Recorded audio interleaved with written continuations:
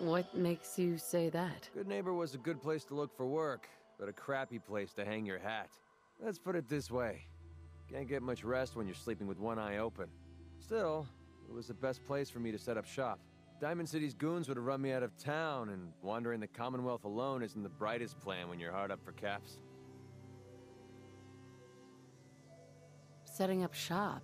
What do you mean? I needed somewhere to hang out so that people could find me when they required my services. The folks in Good Neighbor tended to not ask too many questions, which suited my needs. So, I made a deal with Hancock and started waiting for the caps to roll in. In times like these, caps make little sense. They might make little sense to you, but right now, I need every cap I can get. Are caps really that important to you? I don't have much of a choice. I don't usually go around sharing stuff like this, but you've been pretty straight with me, so I'm gonna be straight with you. It's those two those two idiots you saw me talking to at the third rail. Winlock and Barnes. And they've been hounding me for months, and it's been driving off clients.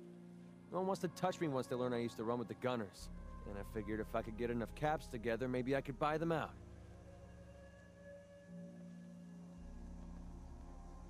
How many caps do you need? I'm not sure. Honestly, that's not even what concerns me the most. I'm wondering how I'm going to pull it off. Winlock and Barnes have a small army of gunners with them at all times. They might decide to just keep the caps and put a bullet in my head for good measure. If I set up a place to meet them, I'm sure they'd roll in with everyone they've got.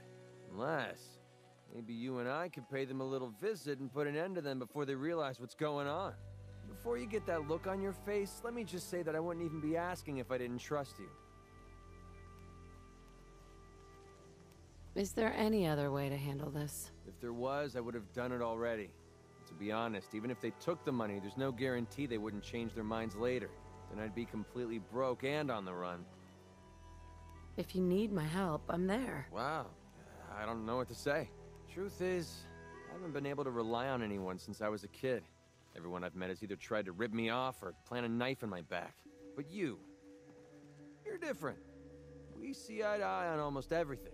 And I have a funny feeling you actually care about what happens to me. That's why I asked for your help. I'll tell you what. I'm gonna make this easy on you. If you feel like helping me with this, head over to the Mass Pike Interchange and we'll take them down. If you don't, I'm not going to hold it against you. Either way, thanks for hearing me out. It's nice to know that you care.